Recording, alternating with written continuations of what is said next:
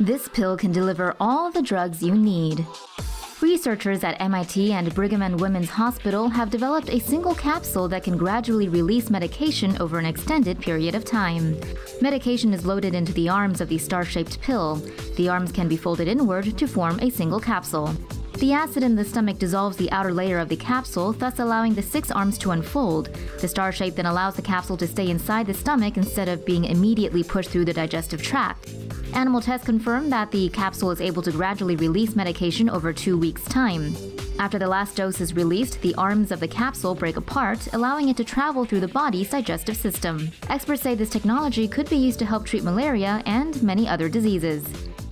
Here are other stories on medical technologies. 3D printed organ on a chip could end animal testing. Harvard scientists have developed a 3D printed heart on a computer chip, which can be used to study heart conditions without testing medical treatments on animals. The heart on a chip is composed of a small piece of flexible polymer that contains living human heart cells which can mimic the physiological response of a human heart. The chip also contains integrated sensors.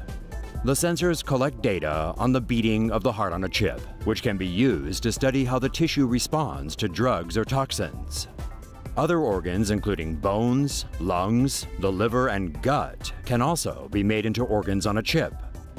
Backers of the technology say it is a more accurate alternative to testing drugs on animals, and hope it can decrease the number of animals used for testing. Man's paralyzed limb reanimated with the help of a brain chip. A team from Ohio has made a medical breakthrough, successfully developing technology that allows brain signals to bypass a spinal injury and transmit straight to the muscles.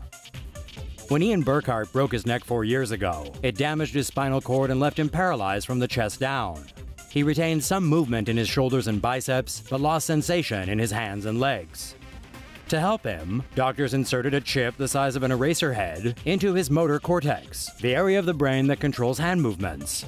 The chip records brain signals for specific hand movements and sends these to a computer via a port on the back of Burkhart's head. Once the signals are decoded, they're transmitted to an arm sleeve studded with electrodes. The electrodes stimulate the muscles and allow them to move.